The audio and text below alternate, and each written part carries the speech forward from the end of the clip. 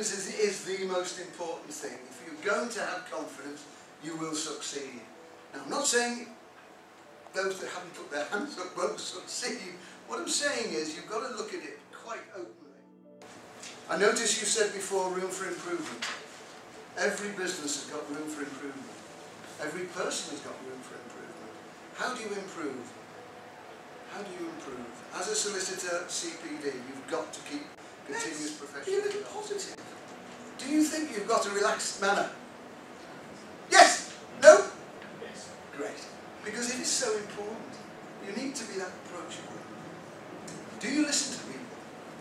Now this is a good one, this. How many of you do really listen to people?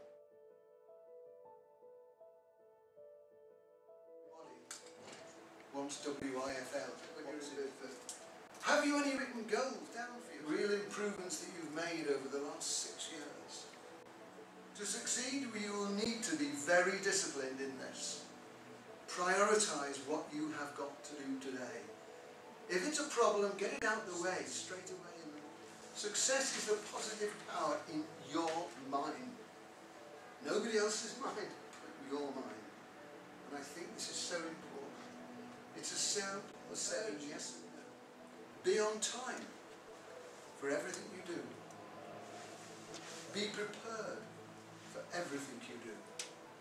Have a good attitude all the time.